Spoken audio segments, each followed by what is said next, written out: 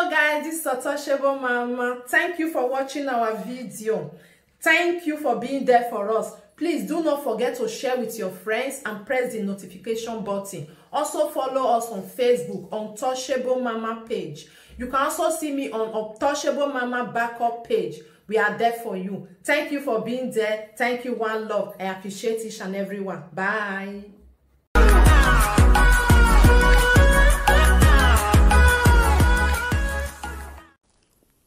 Hola, ho. Otimaga Orobosa. Akpaka. Hola, go. What a big problem. No me jobo. We know who. Hola, go. I told that one bad. Came already agwe that dog. Wala wo worry, nothing too small. Kere na we video ni ogba e. Abi ari go ni re ni wala wo na be mwejeru. Usalo bo abi gwere. Wala o. Me wa bege e ba ti eni ban. Won no send e go me. E ma ti ge for self. E ma ti ge. Ma gbe 2 minutes bo. Ameze waroma we na ko wa fi ayin. Ma ti ge kaka. Emi ameni. Ope no ke aro igbe. Ona minita. Nigeria. We no je. Mi ana na gwali go na ni a. Oga we bo no ma particular Spain na yi kobo e. Edi ela o. Mi ikobo. The Spain mana. Health is free. Free wano. Usaba na gemo akun. Ono wa we Mediterranean Sea wala wa bedene na. Egbe manara as far as where on the police reporting identity ni o me ni o me no kere. Oni o wa yari hospital. From there wa gba oga egbe ke ara Aibe we yari kobore de kunire. Ria we bonaje. Dere ya ye ma ori Spain na me, Spain naje. Awa gba oge we. Free. We go enya Nigeria. We no re 2 million. Egbe no ikewe azigojo wugbe ba na ge ban. Mare le ditete. Bẹ́ẹ̀ni me keke koko ni we ba ko na wa polo he video ni. Nde. Ai man. Je Africa ni no inya je check up. There wo na je check up no ni a. O pe ni ata ma we ge mi no logo. Ge mi no ro egbe. Ai be no ja we he. Ime so ware Nigeria ni na ya bi o ma mi na check up ma jude. The blood test ke kan yan wu.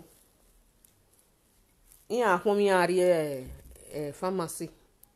E chemist yan ja delukun. Eboni hu. Na dey see. We na boni gi worse se. Also no wa ari mo jogbon to. E me so ka te wa gon we hey don't come down be near again. That come down Nigeria again we. What in Nigeria? In Nigeria hospital je. Uruparo. We no we be we tamo we no ma leje gbe lara.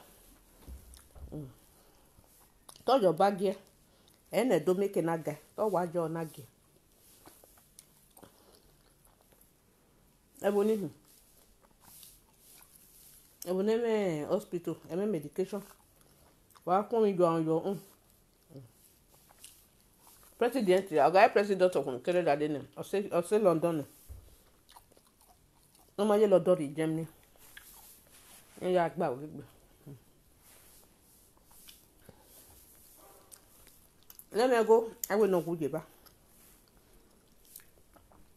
Wala wo. Wala ho. anything at all, not really a good dog. No, anything, nothing too big, nothing too small. No, baby, no, but we not eating. Never, man. We not very eating. And I could carry the 1 + 1 2. Allow go.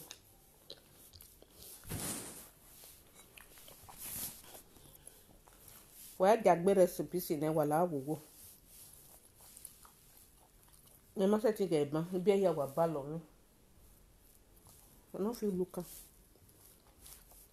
While I will go. Why in here? No, here no be good me. No be good. We no be good me say. This weekend, me ask you one who me. They don't be where you. No, they get. I thought I bad. No, me no kwa. Why did you?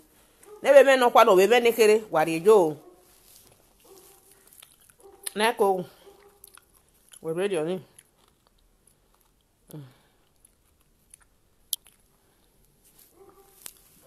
Neko, we're ready. Hola, oh.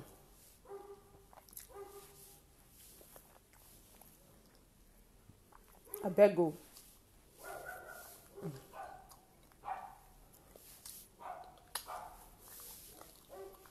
I told like baby. Oh, you go on. Oh, go on. If I brush him, I wait already, I wait already, come my apple of 70 only. Yeah, it's here. I got pretty. Very simple something. Over my wow. Or man. Before 2 weeks, I'm full. Yeah, met it. Okay, wait. 2 months in me, yeah, we testing. Or in at time, I will look by you. Maybe nobody get that benaba or hamu. Get it at my way. And then, yeah, well. Oh, man. You gave me only for luck bill. I want to boy on me if I got a video. The luck bill. I won't need my Emma. Yeah, just Peter. Yeah, do.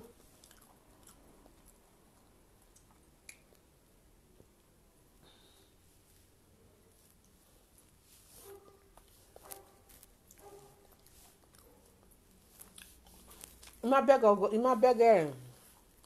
yeah, no, my ba. Oh, man, the woman, ba. Okay, Bobby, sick, 2022, I didn't know. 2020. Regano. Around that kind October 2020. I'll be in November, Igano. Eya hango koni girl. Oh, advance no kona ni mekanari that kind 90 years in it. Yeah, when we are woman cancer of the okay, cancer ni ga fibrosis okay.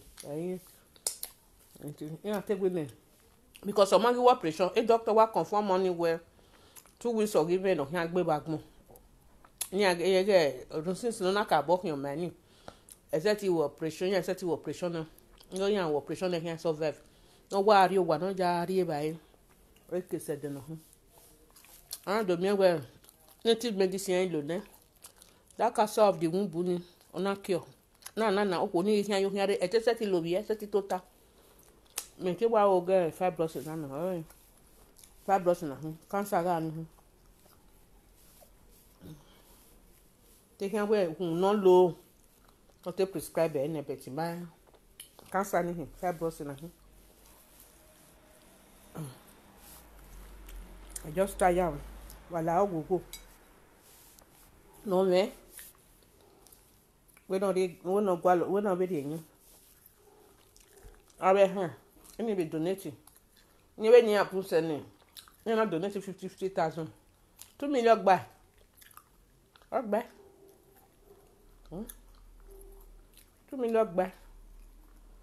No, it don't. No, what we do.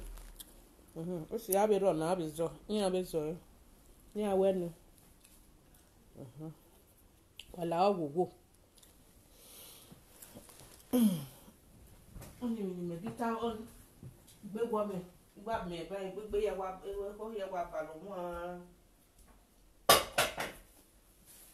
Ko ya ba lo mo. Mamina, mother there me, I do. Anything at all, like that.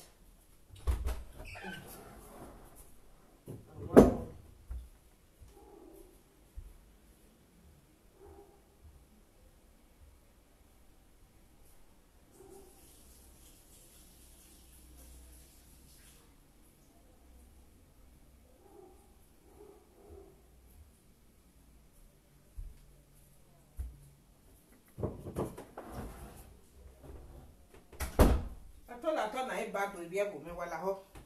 Ino do bi agu wase. Oga ya wijo bone wala agwugwo. Agwa get asibi. Osalo ba no la agwugwo no mu dia keno jijare re.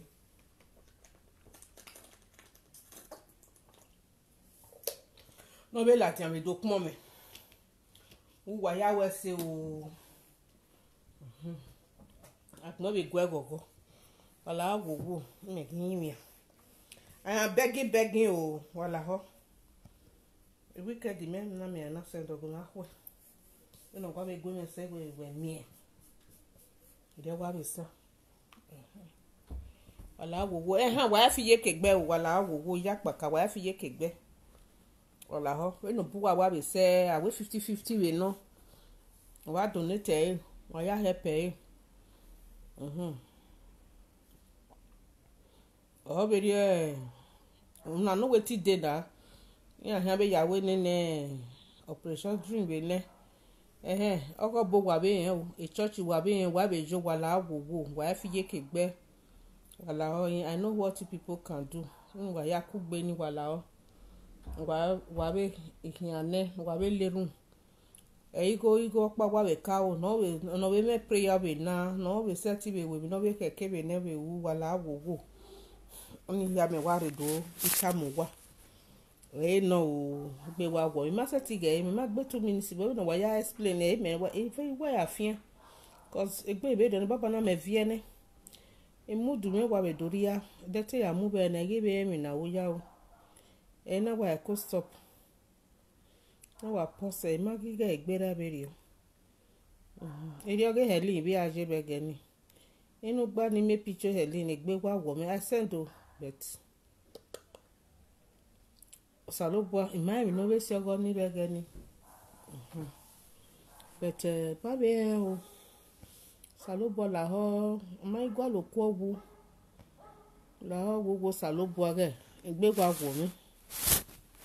Gwa le ko owu. O fe ma hin ga mi o. Wala wo wa wi jobo. Wa wi jobo yo Salobwa ya imi da doge. Wa wi jobo no ti mana.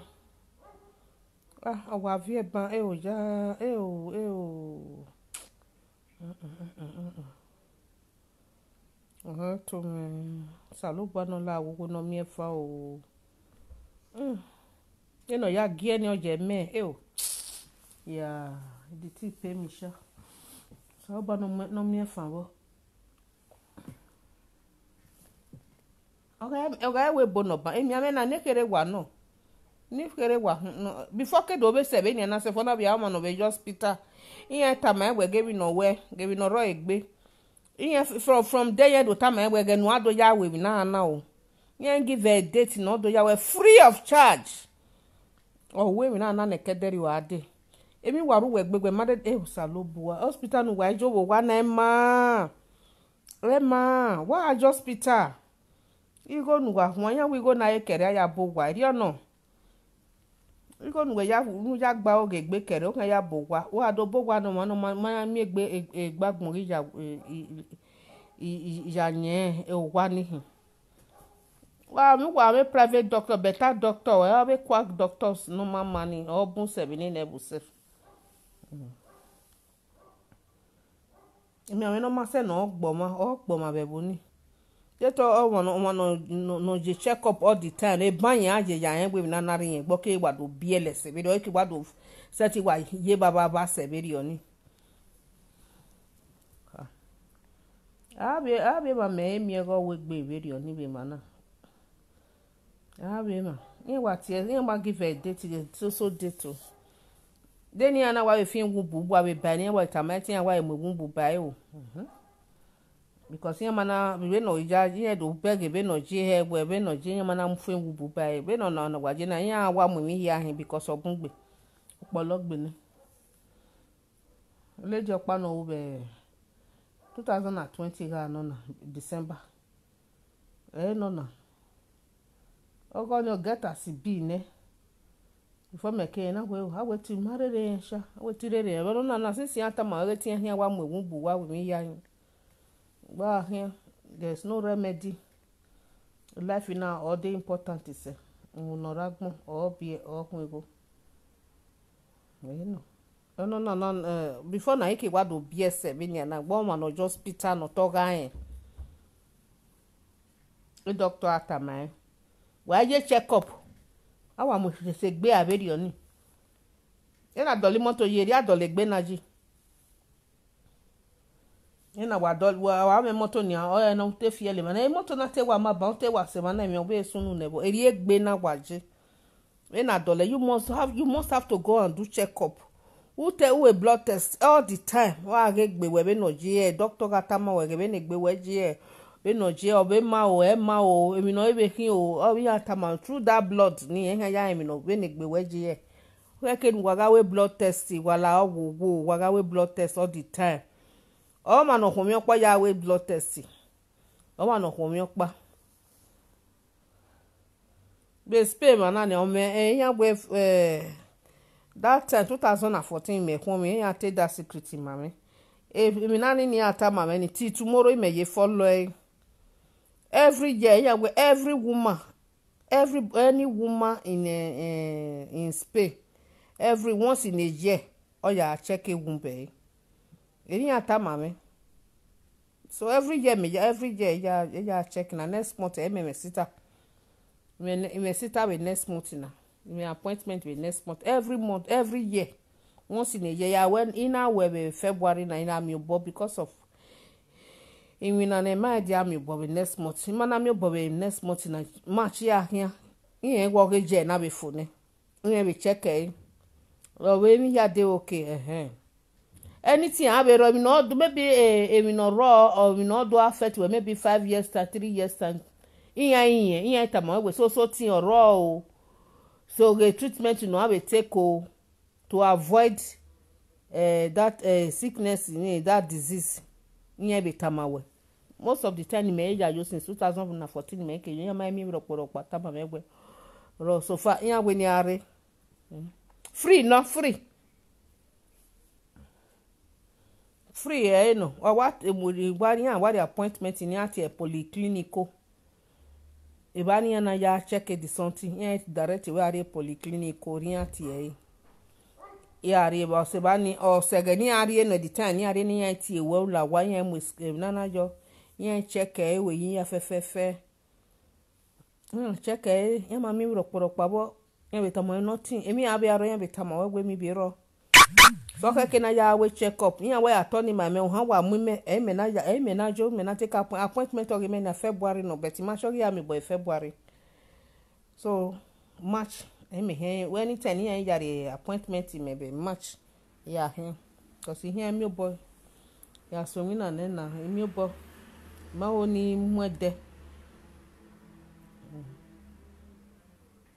na de oni wa mwede so March ya he agba ogegbe wa aro wa Africa no wa are ba ni nothing wa agba ogegba wa aro ba ni wa are ba wa dun ma wa ariza yo fo ya we blood test we a check egbe we yen wa ye be we bo na je wo ayo body no wo me bet you see how a ziga no egbe no wa wi Akpaka na no ga Spain mana no elu kobojo okpi opa be deri okpi opa be dede no ye no kin kidney problem oga me Ona gbe 3 months hospital. Ikobo emalao. Ikobo emalao. Be severe bani anagba oge kidney problem. O gbe aniga ame. Almost 2 weeks. Wow. According to information, you waiting setting here or setting direct. Abi change blood there. Ya me machine ya pump the blood. Ya money the baby more bejo. Ya na we bona ko emi o me kidney problem. Free of charge no. Ikobo emala ya ma bile egwe yari kobo pakre. Oga Nigeria no o mi go ya we boy. Eto owu. Bege. Mi no ma se no gboma wa. O gboma wa. We nia election be there gbebe din ya. Wa hia be we nia. Nu wa be ya gba okoto ni anu wa vote no ma o ma gbon. Wa ya vote na ba ancestors wa be nominate ba ancestors ne nu wa be vote na. Etunubu no hiwege. No hiwege no hia gegege. Oni na wa be mu etunubu wa be mujo. Wawe mo ancestors okpa kan be step down wawe mo another ancestors be de gbebe jo we na be igba ma ejutu na fun e ko ma bege ni ni waya nominating ya de na hwania wa do ka wa mi pa wa ma mi hospital na gba oge gbe ri na pasunu esku agbonro iminaro fulani ku wa hian nokpa ege na ni wa ma na vote na bu dana e wa to suppose wa ya nuwa ya ekenu wa mudi ajibo na bi gba ma na roto wa ya nominate abe ancestors no wu gegene o be sege ni wa be ya ri ebe ya je ekpeti abe enika o ma o be nu wa we enika o kai mi ade no do agba owu baba no do ihe mi senya wa be agbona ma gime o because any nika o ni gikin o wa no rule Lagos state o na kin Lagos state o na ye Lagos state ya kin o kin be family e o wa we no do rule Nigeria o wa kin Nigeria wa ri go fi epo of any family of o eke ni egiri o gi ko ese ege na say suppose nu wa ya em nu wa o wa on or gaga 5,000 wa hegbere wa bege na a good government ga ro bane egbo ya Akpaka na bane so won roporopo bowe government o mwe owe okay bene Obaseki jenia ona mi e bene ya Akpaka ni yo ma te se no be ya to han ewe ke o ma bene na wa ya we bene na pari go la dian agbe half of the money no be pay egbo emio emio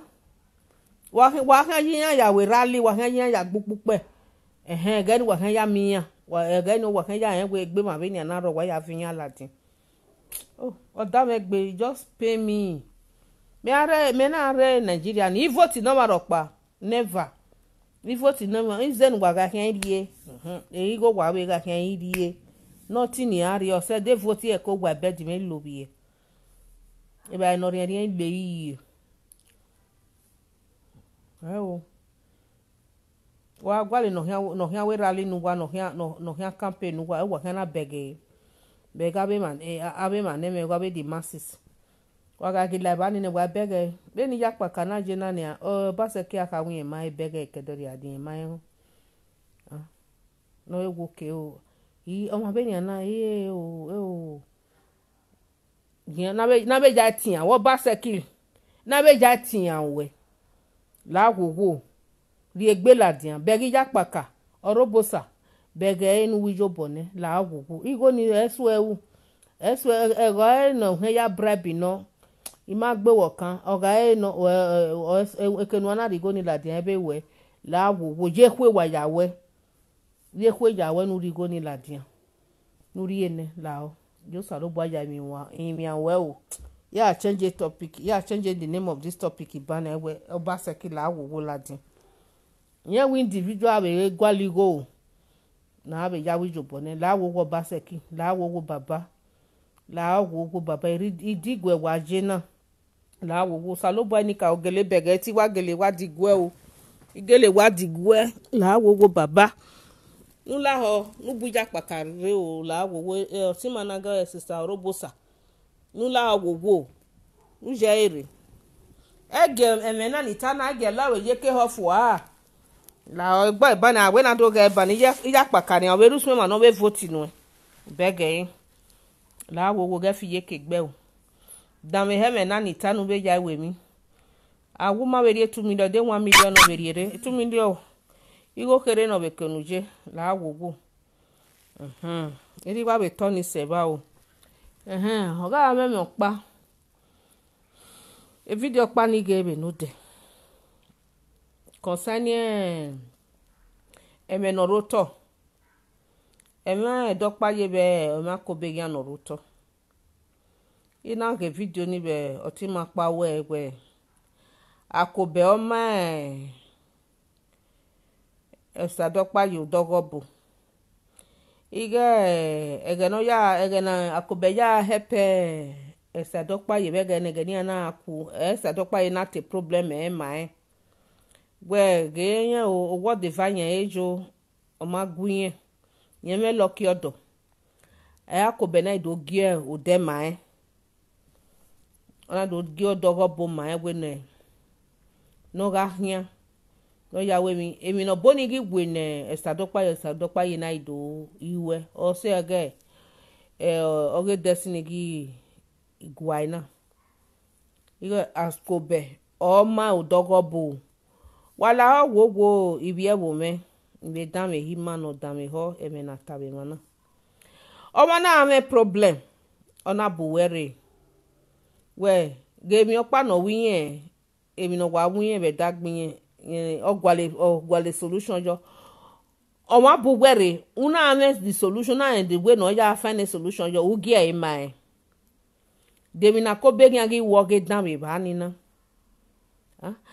bie ma oye bumere ya ge mi na ni gi setting ge mi no gbera etimeno igi o ma mai okay ma be ni na no so place na o no buy ga gwe me iri ene o ma be na no so place be na e no buy ga gwe me iri ene I will start it between no man get fear 419 because me areba no ni na we men no o ha get fear 419 or no me igo no me we e mi no gwa lo seke no je ni o ma we eri me ya wo gi me o ma na mi seke ni o ma te problem me ma we o do gwa o do me no gwa is find a solution jo emi dan ni here oni emi dan wala gogo imegita mu gwa o wa ya fefefe e pro we be ja e mena ni no la diana no timata la diana oya e promoter kobe o wa no give a problem egbe problem be ri oni no wodo ma ki gwa no ido wodo pa okpoge ha give ri o bo ka yo pa no ma wo no gi ju poge ha o nu poge va wodo nu poge va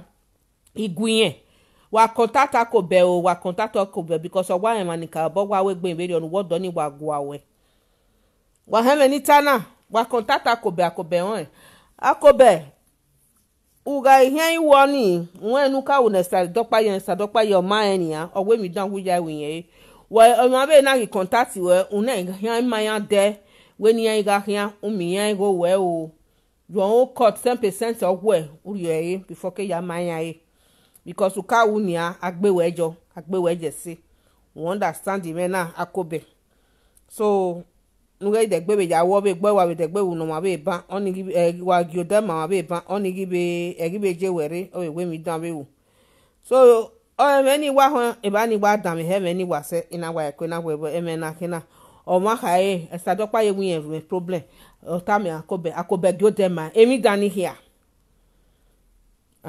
uswe na ya gbe ye se ni here no gbo ma yo because akobe a o na yi o hana ni e wa gi o de ma ni e wa ge mi no ta mi e wa ge de ma no de ni gele do ma nyogi ube ni ana o we te sta gbin ye se esa te gbe be ri oni ma me we ge mi na eri akobe gan we poko bi on ko be gan ma yo dogo bo we no ka gwa bo ne bu wa for we go before we ke ba ni ke no destiny gari e ba nu we na mi destiny akoboma wo dogobo o ma gabe let us believe akoboma wo gobo o ma we wenu ya we bi no ma since wodo ma gwa be no wodo ga ja gwa mi no gi si enu na pa yon wodo re la wodo be he ona gwenu ahia ni emi ya make na do na no we gi we na we to emi dan ya we e man ya we na ipa we na ya tamo ma be he we ge mi no emi dan no we ona ogboma je say we ya si hwani na we hwani de gina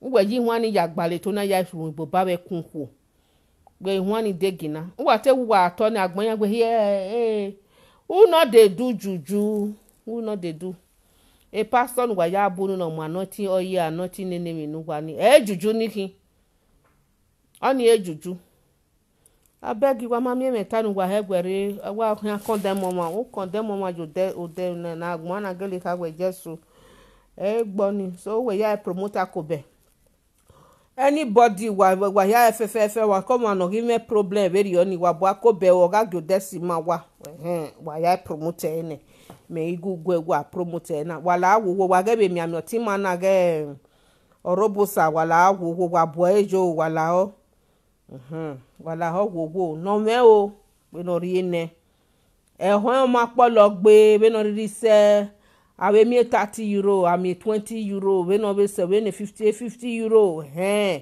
we no really be se that dog wa be collect we ne bo be bun se platform na bani na donated 21 na the 20 euro get bana you go be no o be ya polo wala ho wo wala ho yo salobo ya emi wa wala ho wo I beg you I beg wa ma ho wa kojo emi no mama ga mi o yen no mama ga na wala wo wa ga gbin recipe so ma wa recipe be je na wala wo ki pi akiku o wala wo no gire we bu na no ro wa wala wo wa wijobo re o egbijobo na o ma o so na me okmo mi ami no wijobo ne emi esibe no wala wo wala ho na do mi ba vie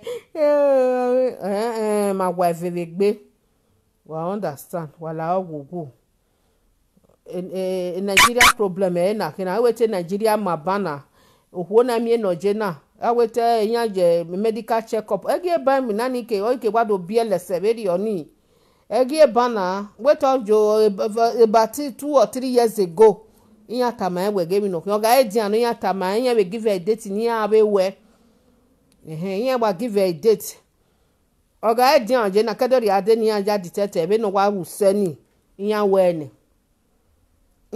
ne kedori ade be na be zikobo the reason me hena like webo the reason ni hena ka webo kan gaje me na do boy Africa self ikpe boy be de gbe ade I come for my medical check up ogo he Spain man ogo he my hospital no we hospital yin zigo oge no go he wa no we na like Spain be de na ogo he wa no saba no ge wa ni ahome is free wa no wala wo yo salobo ya emi wa wala ho wa kaka bo emi wa ya se gbo ba se ki wala wo wala ho no me we no riere o wala ho wo no be merun we no be na no be gwafi ya we no be fi wala wo wa gware wala wo no me se no zo no be wo ijobo no me ijobo ki ijobo no hian we no be gbe wala wo me ma se ti ge ba ma se ti oh god o mana ri wa e ko ta se bi e bo wa baba